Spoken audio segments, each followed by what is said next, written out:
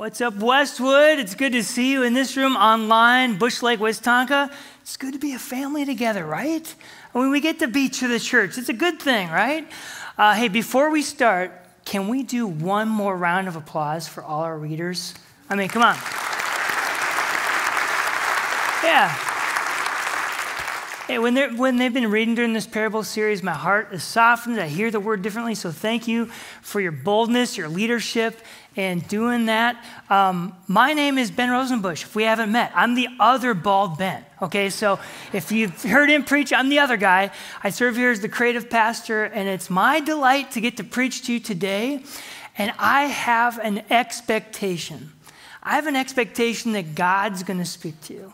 Not because of something I say, but because the Holy Spirit is here. Holy Spirit's in your house, dwelling within us.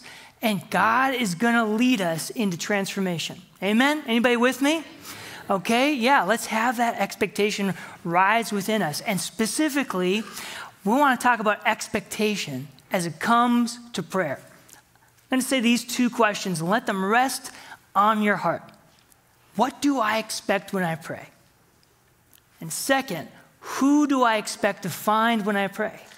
Who is God when I pray? Okay? Let those questions rest against your heart as we go through this message. We're diving into Luke 11. We heard a bit of it read earlier.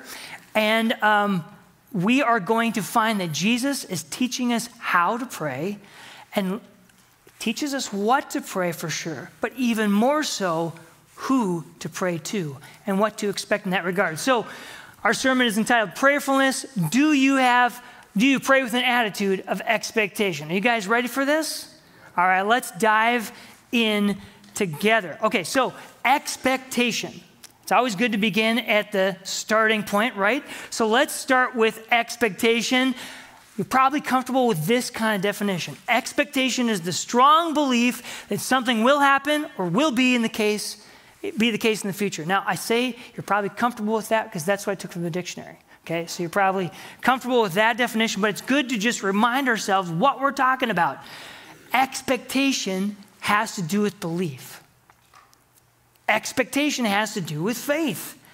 How we shape our hearts and our minds to expect a future outcome, okay? That's expectation. How do we come to prayer with that? Now, for some of us, expectations are right on, sometimes way off. In the way off category, my son's a good example. He was 4 years old, right? And he had the expectation, a strong belief in a future outcome that he could breathe underwater in the bathtub. Okay, his expectation didn't pan out. He came up gasping for air. But when my dad has an expectation that I'll be an hour late to family dinner, yes, right on the money. Always the expectation is met. We come to prayer too with expectations. Sometimes we come to prayer with a low expectation, sometimes high expectation. I bet some of us in the room have a high expectation of prayer. Prayer is a part of your life. You are actively praying because you are pressing into the promise that God is who God says he'll be. Okay, I bet there's a lot in the room, online too. But some of us have a low expectation of prayer. Maybe we don't believe prayer is going to do much, okay? I'm just saying the elephant in the room. Maybe that's because we have a low view of the possibilities that happen when we pray. So we don't pray often or we don't pray much at all. Hey, I've been there too. And I just want to say, not in a shame way, it's okay as part of your faith journey to have that experience. Sometimes we have a low expectation. I want to encourage us into an authenticity. Be honest with your heart. Find where you are today. Are you somebody with a low expectation or high expectation? Okay? And we're going to find that Jesus calls us to have an high expectation because of who God is. Now, just say, in a sensitive way too, we might have experienced something that's really tough. We might have experienced in a time where God didn't seem to be speaking to us or silent. And we stopped praying, right? You might be there. You might be in a place where you're not believing in God's ability or God's desire to intervene or God's care for us, that he's going to do something when we pray and be there for us. I just want to say that that's okay to be right there and to encourage us and invite us as the Holy Spirit's here, that maybe we can open to a new experience with God. Maybe we can open up and find that God is actually who he says he is, that God is the one who intervenes, that God is the one who answers prayer, that God is our deliverer. What if we had that expectation? Our prayer life is going to catch a flame. I would propose to you the difference maybe between when we have a low expectation of God in prayer and a high expectation of God in prayer is dependent on our vision of who God is, a revelation of who God is. Okay? So I'm going to encourage us to journey through Luke 11 and find out who God is. You guys ready? So we're going to go to Luke 11, and we just heard the parable that's within that chapter read aloud for us. But before that, Jesus teaches us how to pray through the Lord's Prayer. Here's the scene. A disciple goes to Jesus and asks him, teach us to pray. Isn't that a beautiful, honest, open question? He just asks, teach us how to pray. That's something that we can do as well. Okay? There was something in Jesus' prayer life that was so alive that they wanted it, needed it. Okay, there was something that happened when Jesus prayed. It seemed like a God connection that they craved. It's interesting that the disciple didn't ask, Jesus, teach us how to raise the dead like you did around the corner, or Jesus, teach us how to break bread and feed thousands of people. Jesus, teach us to do that walk on the water thing because that was amazing. He says, Jesus, teach us how to pray. There's something that happened when Jesus prayed. So let's look at what Jesus teaches them. He doesn't disappoint. He says, when you pray, say, Father, may your name be revered as holy. May your kingdom come. Give us each day our daily bread and forgive us our sins. For we ourselves forgive everyone indebted to us, and do not bring us into the time of trial. We're probably more familiar with the Lord's Prayer in Matthew, which we pray aloud together. And we're going to do that at the end of our time as well. But this is Luke's account, and it brings out some richness. You could spend a long time on mining this, right? But we're just going to spend a few moments, just look through this at a high level. What is Jesus teaching us? First, Jesus teaches us that prayer is relational. It's about a relationship. Father. Prayer is about a posture and a spirit of worship. May your name be revered as holy.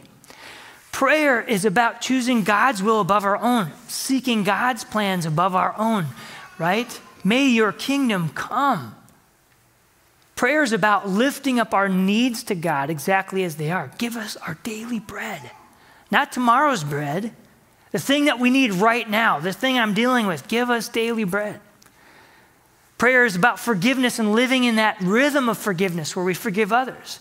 And it's about God's leading, about guiding, about his provision and salvation in our lives. Do not bring us into the time of trial. So if we bundled that together, here's just a quick view of what Jesus is teaching his disciples about prayer, that it's always relational.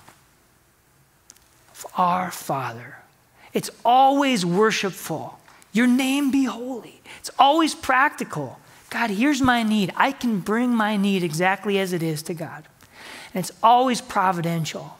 I'm going to trust in God that he's going to be who he is and that he's going to come through for me. This is what Jesus teaches them in a short moment through the Lord's Prayer. Jesus doesn't only teach it in this moment too. Jesus practices it. And he practices it later in a moment in Scripture that I think is one of the most poignant and beautiful that we'll see later. We're going to see Jesus model this prayer for us. So as he teaches them to pray, he doesn't give them necessarily a method, a what. He points to a person. He points to a who. okay? And Alan Culpepper says it this way, and this is really helpful for us. The disciples ask Jesus to teach them to pray, but Jesus doesn't give the disciples magic words to say. Instead, Jesus teaches them about the nature of the one to whom they pray. So this is about the who. And I think what we're going to find is that the who in the story, after Jesus teaches about the prayer, he tells us a story, a parable. And we find that God is our friend, and then later, God is our Father. This is who we encounter on the other side of prayer. So let's remind ourselves the story that we heard earlier, the parable of the friend who comes at midnight. I'm going to read it for us again. Take it in. Then Jesus said to them, suppose you have a friend and you go to him at midnight and say, friend, lend me 3 loaves of bread. A friend of mine on a journey has come to me and I have no food to offer him. And suppose the one inside answers, don't bother me. The door's already locked and my children and I are in bed. I can't get up and give you anything. I tell you, even though he will not get up and give you the bread because of friendship, yet because of your shameless audacity, he will surely get up and give you as much as you need, okay? That's the story that Jesus teaches after the Lord's Prayer. Now, it's important to know in the Jewish culture in the day, hospitality was a huge deal, all right? If somebody came to you and needed something, you were obligated to help them out. It was the universal code of ethics for that day. So here we got this friend who didn't have his own bread because he forgot to go get some at the market or something because somebody came to him and he doesn't have it. So he's just knocking on his friend's door trying to bum a loaf, right? Okay. It's like, help me out. I don't have what I need to help this other guy out, you know? And to paint the picture even further, what's happening inside the house? Families back in that day would sleep side by side, like a bunch of stack of wood, okay? And scholars even believe it was like maybe on a wooden suspended plank often like this. So you got mom and dad and all the kids up here, and then you got all the animals underneath. You got the sheep, donkeys, whatever that is. That's a pretty cozy picture, right? And so this guy's knocking on the door and he's saying, I can't come help you because you're going to wake up a zoo. If I move, all this is going to wake up, right? So it's not just that he's lazy, it's that he's going to wake up something he doesn't want to wake up. Now, all the young parents in the room, God's mercy to you. I have 4 and 6, or my kiddos, but when they were super young and not sleeping, right? And those times where it's just like bouts of time go by, eternity, and they're not sleeping. But finally, they get in your bed and they conk out. You been there? It's like, don't move a muscle. Even if they're like contorted like this, I'm like looking at Jackie like, don't move. If someone were to start knocking on my door asking for some bread, get lost. Do not wake this up. You have no idea. Okay, so that's the scene we find. This friend is knocking and he just doesn't care. Let's remind ourselves, verse 8, I tell you, even though he won't get up and give you the bread because of friendship, yet because of your shameless audacity, he's going to get up and give you as much as you need. So shameless audacity. This guy is just going for it. Shameless audacity is like a word baby in the Greek of like perseverance. He's not going to quit. And boldness. He's loud about it. So this isn't some casual knock. It's like a boom, boom, boom.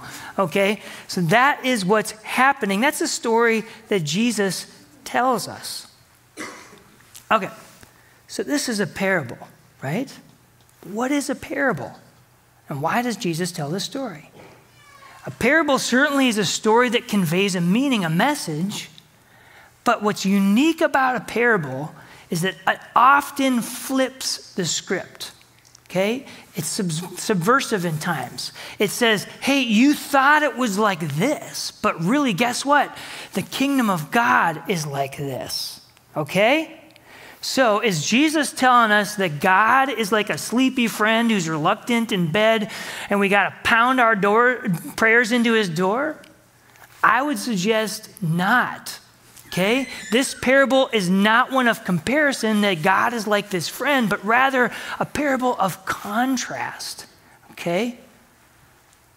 And this should bring to mind this sense of how much more.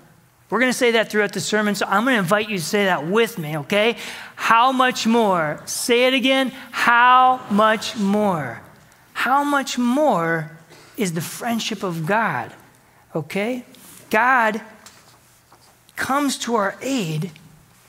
God, our friend, is running in our direction. We even sang this earlier in the song, Goodness of God. Do you know the Psalm 23? Probably know that one. The Lord is the good shepherd. At the end of that psalm, it says, surely your love and goodness will follow me all the days of my life.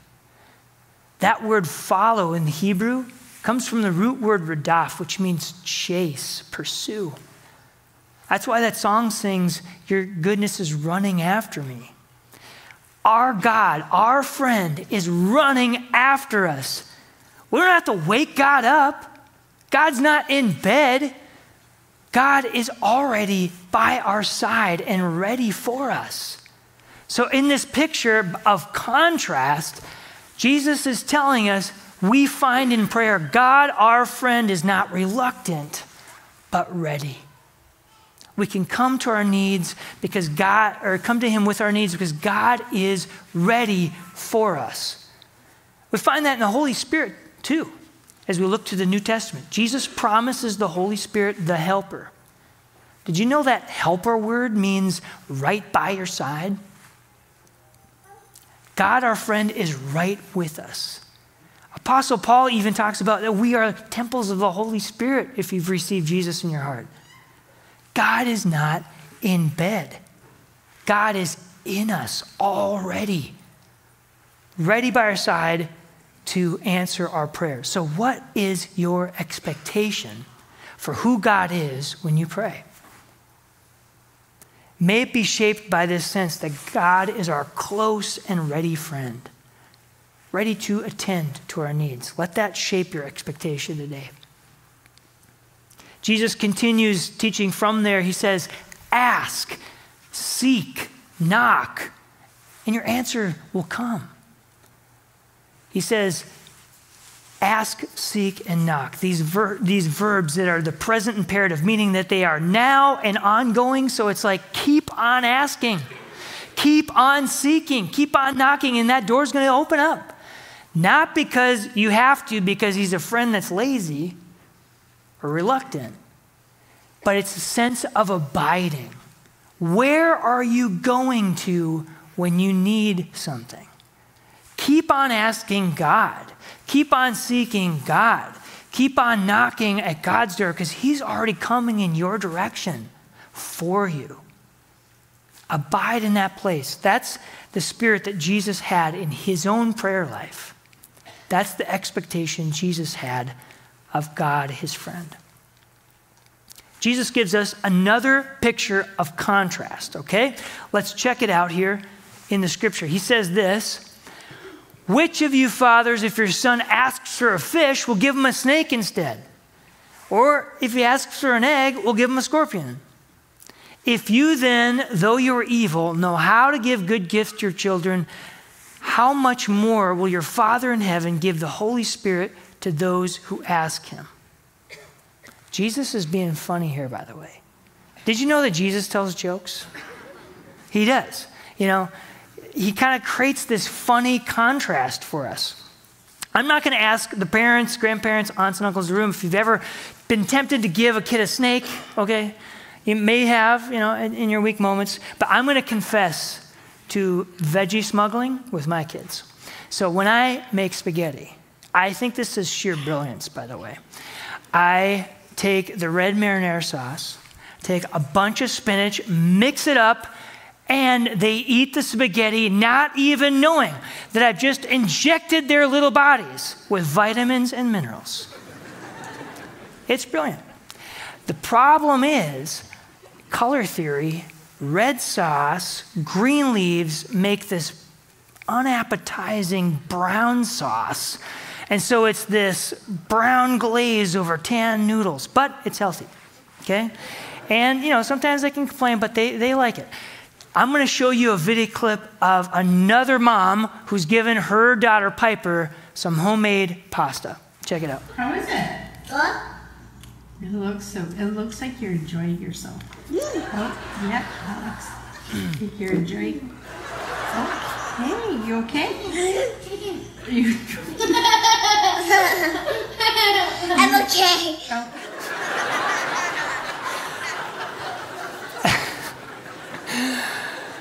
All right, here's the deal. That's one of my favorite video clips, and I can't just watch it once. So we're gonna watch it one more time. Okay. Good.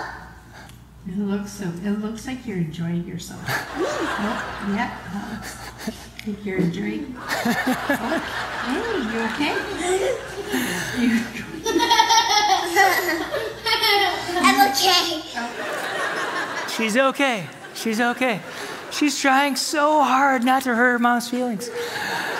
Luckily, my kids don't have as strong of a reaction as Piper has, but hey, both Piper's mom and I, we want good things for our kids, you know? We're trying to do something good for them. So, hey, Jesus is being funny in this passage, posing this thing like, hey, you're not going to give your kid a snake when they ask for something good. Even you guys, you know, who are struggling with evil in your heart, AKA not perfect humans. Even you want to do something good. Yeah, I'm giving something good to my family with the spaghetti, you know? How much more becomes the contrast.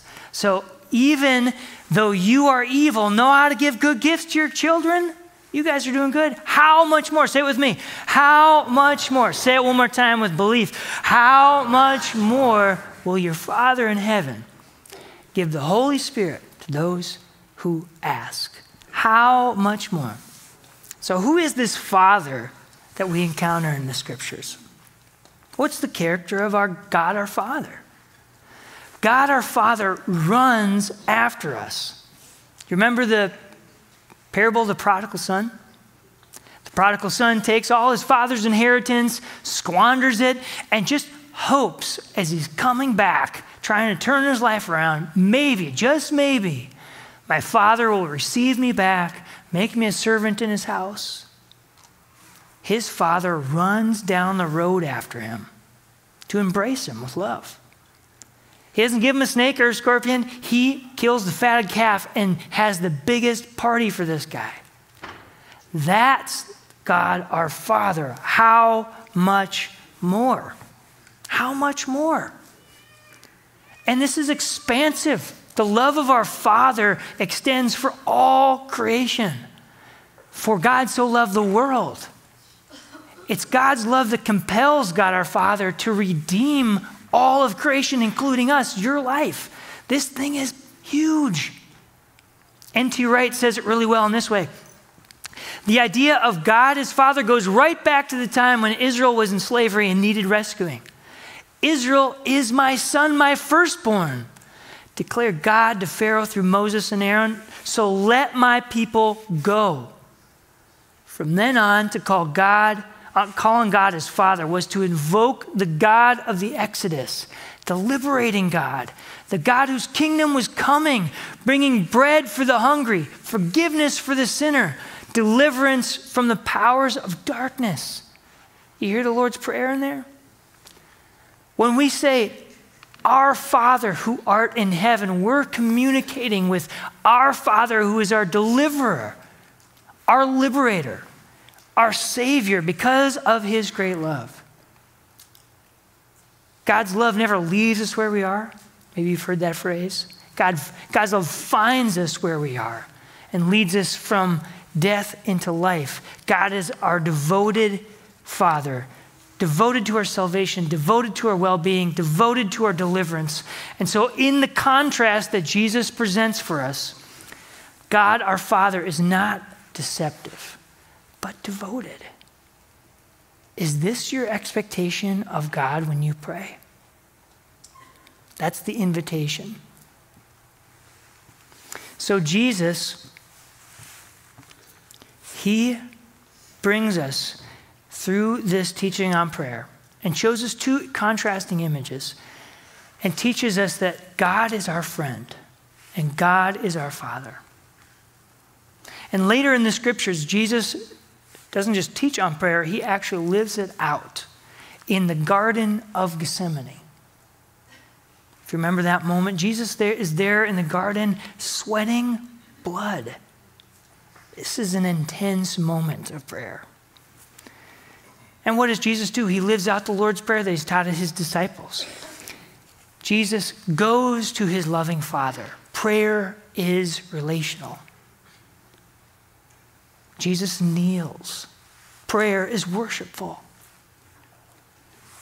Jesus even asks for this cup of suffering to be removed. Prayer is practical. He's bringing his felt need in that moment to his Father. Jesus asks for Father's will to happen above his own. Prayer is always providential. Jesus is trusting in God's saving grace to sustain him for what he's about to endure. And here's what's radical about this picture.